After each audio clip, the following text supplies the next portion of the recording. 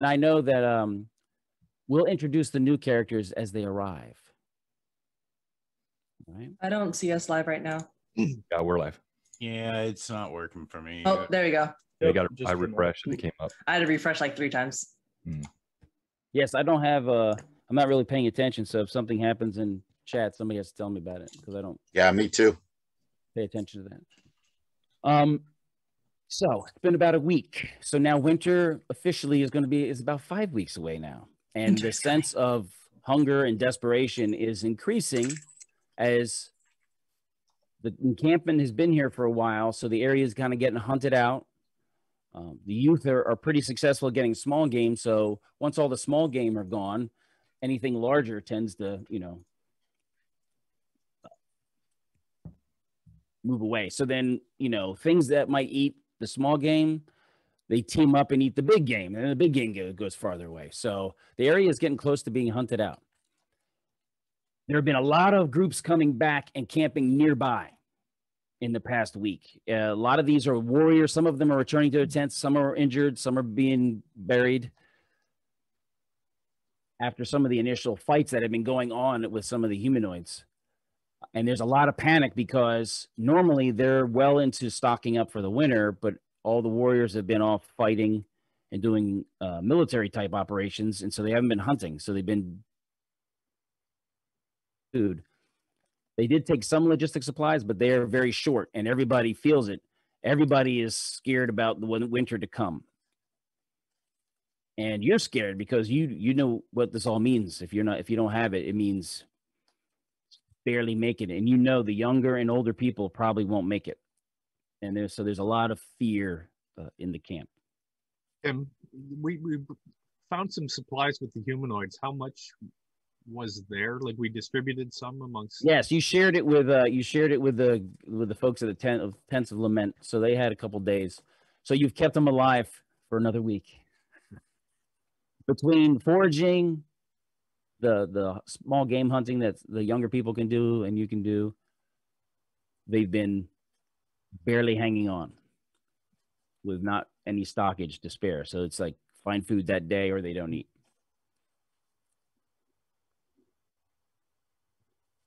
About, I don't know, I'm going to say from the encampment, several of you, and I guess I'll start with Elatron. As you're hiking along the road, you can see that there's evidence of movement through the grass. You see trails and tracks. They're all kind of going towards the same destination. And you can see in the distance there's some smoke. And as you're walking in that direction, you actually chance upon 2 other people who are all also walking in that direction. One of them is named Heathstag, and the other is named Redfist. So why don't you introduce what you look like, Daniel, and we'll go through each of the new people as they meet. Sure. So Elatron, shorter, light build, dark hair human who's cloaked in some untanned hides that look kind of roughly put together, well worn.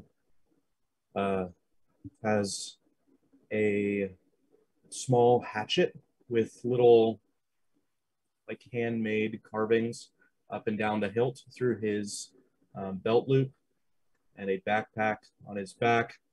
He has a bunch of little pockets on his belt and up the front of his crude, looks like yet to be finished leather armor. All right. Mike? Heathstag is about 6 feet tall. He's got long black hair, brown eyes, tan skin. He's wearing leather armor, which is a darker leather armor, and it's frayed on the sides of both of his arms. He carries a very long composite bow and has a scar right underneath his chin that goes along his jawline on the left side of his face. I will, of note to the other characters, is that his bow is something that you probably never seen before. You've never seen a bow a long bow before. You've only seen the short bows. It's pretty surprising. It's also decorated with feathers. Sure. But how many arrows does he have? 8. How do you get arrows? Preferential treat. Okay, I'm going to call my union rep. Hey, maybe he'll share. John? All right. In Red Fist, you see someone well over 6 feet tall. He's got a broad frame, but lean of sinew, like he has been traveling in the wilderness alone. Not much flesh on his frame. He has hair cropped at the shoulders and rugged features, just a bit too rugged to truly be called handsome. But there is a presence about him as he walks, and he carries himself as though he feels entitled to command. He wears tattered leather armor, a simple hand axe at his hip, and a short bow strung across his shoulder, a small leather sack on his side as well. You see he also has several smaller scars, and he has a piercing green gaze and looks like he's constantly watching the horizon. Also, you see he has a leather thong around his neck with a wooden ring hanging off of it, and a sense of bitterness. So you all three kind of walk up on each other as you're headed towards the same destination. What do you do? What do you say? I introduce myself to the both of them and leave it right at that. As Harstag introduces himself, Heathstrag, Redfist looks over. It is well met. What carries you on this road? Who's asking? I am Redfist. I am Elatron. Your tribe? Olahu. Hmm. It's gone now. Well, you both seem capable. Yeah. He kind of gives a crooked smile at that. You see he kind of fiddles with the ring around his neck a bit and says, all lands here are dangerous. We travel together.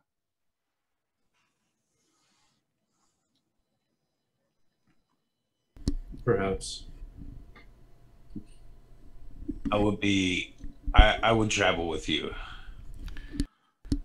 Daniel, can you up your sound just a little bit if possible? Say again? Can you up your sound a little bit if possible?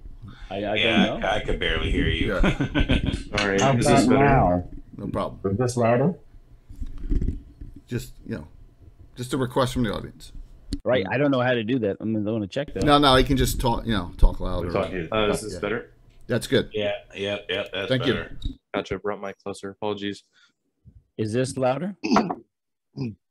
It was just Daniel, Tim. Yeah, it was just Daniel, Tim, not you. Oh. I'm going to shut up right now. Tim, Kayla's got 11 regulars. Everyone else got 1. Well, you mean she just got 11 more? 11 more. Yes. She's got 31 now. Yes, and everyone else got 1 in a 600 cheer. So there you go. Let me guess who's in chat. Yeah. All right. Let's do this. Hard to figure it out.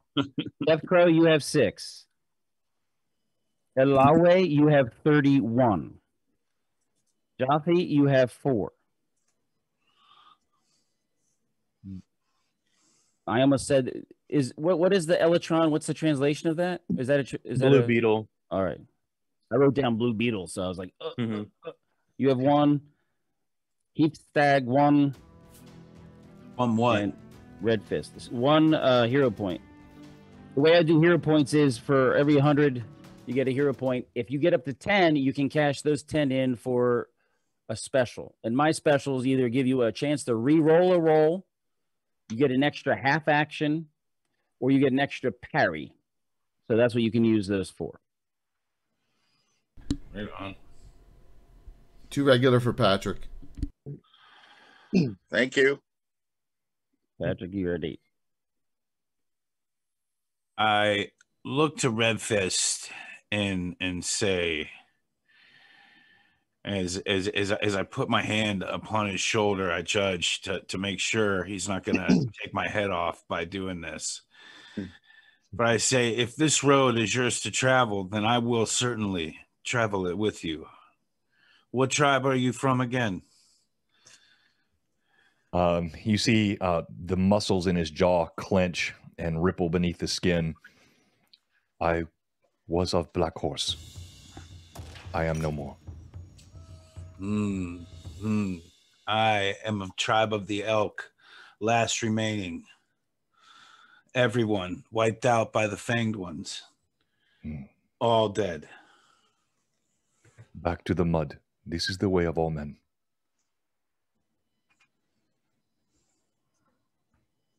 The buzzkill. You guys are. No, No, it's supposed to be that way. You're the underdogs. pretty All right. dour, so Yeah. it's So Should these you're very close to the actual major encampment, and you see there's a lot of other travelers arriving, and you can see there's adjacent camping areas getting set up. As you approach those, you can see there's people posted as guards, and you can see by their demeanor, you can just keep on walking. Don't even try to stop. They're like securing their specific areas. You see there's injured being taken into the main camp. And as you walk into the main camp, you can see that all the tentage is scattered around in a rough horseshoe shape. And there's a large fire in the middle. You can see there's larger ceremonial tents towards the very center of the horseshoe. And the opening of the horseshoe faces east, as do you notice most of the tent openings are facing east. And there's a number of people who are kind of waving you over since they see that you're traveling and you're strangers. And what time of day is it, Tim? It's mid-morning. Okay. There's the cooking fires going on. There's a lot of hustling and bustling around. You see, there's a lot of the hoi polloi in the camp are busy doing stuff. Jothy, Okay. maybe you should prepare some more tea. Looks like we have some more guests. Yeah, I'm making the morning mushroom tea. All right. When they're coming to the front of the main part of the camp, they haven't been kicked over to the tents of lament yet, but they're about to. It's a brewing. Yeah. So it looks like a wise man. It looks like a person. The way he's wearing a lot of adornments, a lot of carvings, carved stone and wood. Mm-hmm. And he makes polite inquiries as to where you're from. And he kind of he's looking at you. He seems to be concentrating as he's looking into your eyes. He gets close and he looks into your eyes. And he does that to each of you. He says, "Welcome to the Pelu. We are in a state of uncertainty right now, and we have a meeting of the chiefs later today." There's also, he looks at Heafstag. He says, "There's also a meeting of the wise men and women today." Ooh, in what tent would this be in? This will be by the sacred fires. He gestures to an area that has like a tent area that's kind of covered. Thank you. And it has like a little altar area. You can tell it's not made for cooking. It's made for sacrifice and ceremony. He says, "Shortly after midday." Thank And you. You are welcome to be there. Normally, we would be very hospitable and take you into our tents. Some family would adopt you temporarily and host. However, we are overburdened with the destruction of so many tribes and so many people in need. We are incapable of doing it. Families cannot not take any more without risking starvation themselves. We do have an encampment over here referred to as the Tents of Lament. and you are free to stay there. We ask that you help where you can, and sometimes if you can help the tribe, we make sure that you get food. Everybody works, nobody quits. Tim, the newcomers, are we here as well? He's talking to you. He's talking to you three. Okay, he's talking to you three. He just looking at you, he could tell that Heapstag is a holy man. He's not sure what Elitron is, but he's kind of like, and he knew that you're just a warrior. So just a warrior. So he's invited you to go to the Tents of Lament to look for a place to bed down. Before going, Red Fist will look at him, give a small nod of acknowledgement. Wise one, may I ask, what is the trouble with the tribe? What do the leaders confer on? Great decisions must be made in strategy. I take a venture to guess and look over to Red Fist and say, I'm going to assume that they are referring to the fanged ones in the fanged hearts. We have been killing many, and we have been destroying much of their ability to fight us and to stay healthy. Iuz's forces rule this. Say again? Iuz's forces are everywhere. Such are the times. Such are always the times. The presence of the Fanged One knocks off the balance of this world. They need to be expunged from the area. Indeed. So he says, please excuse me, and more people are coming in, or strangers, and he gestures towards the Tents of Lament. All right. Without another word, I'll just kind of look around the rest of the encampment, look at my newfound comrades, and walk over toward the Tents of Lament. All right. You can see that there is a lot of bustling around, and there's a sense of tension, and there's a lot of worry on a lot of the faces of the elderly, the women and children, people that are not busy doing warlike things right now, have a concerned look on their face. I also follow behind Red Fist when I see him head toward Lament. All right. So now we're going to cut to the. Also wander over there. We'll cut to the Tents of Lament now, as the three are sitting down for their morning tea. Are you providing Rain some tea as well? Yes. All right. So the elderly woman really appreciates you guys taking care of her, although she seems to be depressed, and she keeps asking that question: why am I not dead? So even if like during that time, I was trying to like talk to her, have her tell me stories, that's really the only thing that she would say. It's not the only thing. Okay. No, she does talk. She actually is been involved in a lot of ceremonies, and she has some knowledge of some holy sites that are, in the region.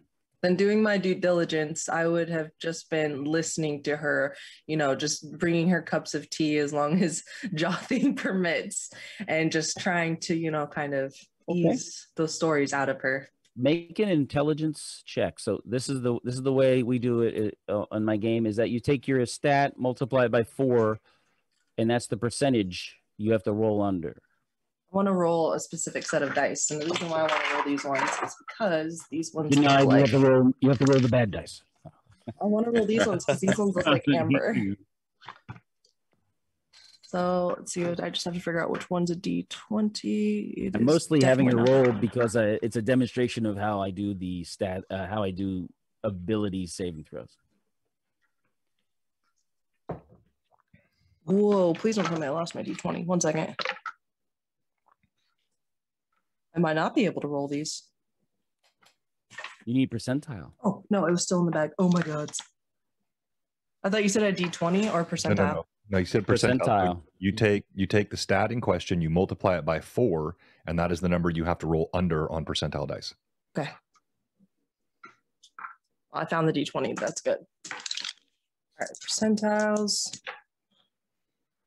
19. You rolled a 19? Yep. Okay. You're pretty sure that you know exactly where the Yarrock is, and that's it's a stone circle of kind of pantheistic import. It's near a sacred pond, and typically there's a stone circle there, and sacrifices and ceremonies have been done there for as long as anyone has any cultural memory of it. And even tribes that are at war, if they meet there is no fighting. It's very holy place. Okay. However, you have heard that IU's forces to typically desecrate the place, and no one has been using it or near there for quite some time.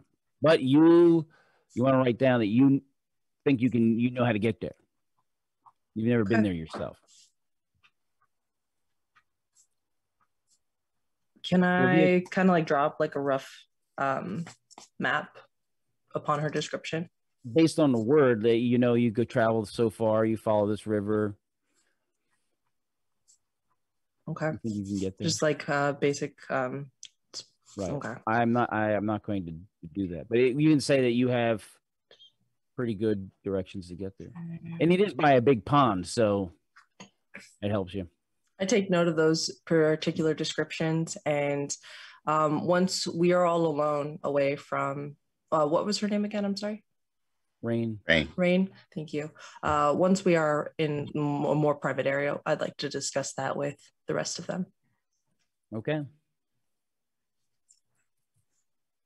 And how do you spell Yorok, by the way? Well, one, they don't have a written language, so you're not actually writing notes. You can draw pictures, but okay, I'll draw like a circle for a pond, and later I'll be like, why did I things. You can also, but for you, Yar, Y-A-R - rock. Thank you. Just from my notes. Thank you. Yar. And they're drinking tea. As you guys are drinking tea, talking about that last bully you slapped, you see 3 additional newcomers arrive. Actually, they're kind of prefaced by a number of younger kids. Hey, there may be more strangers coming. Do you think they have food?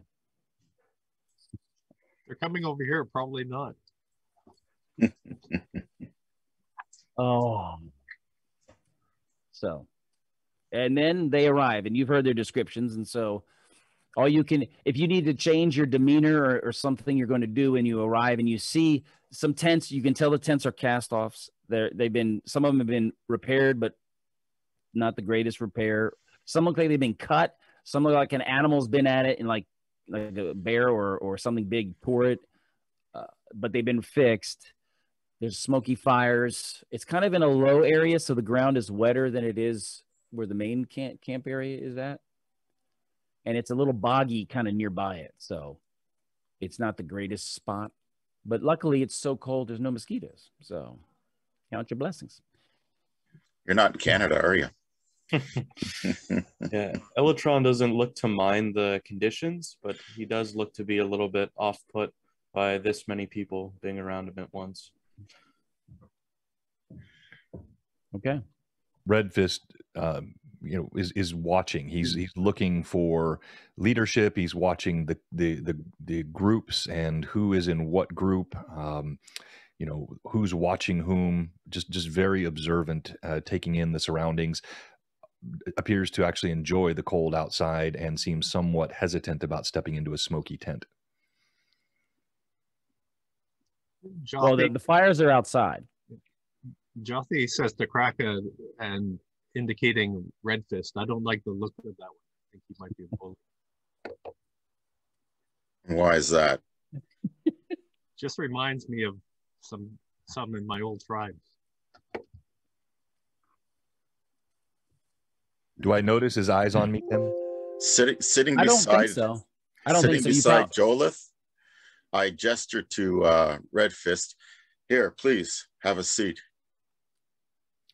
So I'm sorry if I missed this in the introduction, but would you each describe your characters really quickly? Oh, yes. Yeah. Thanks.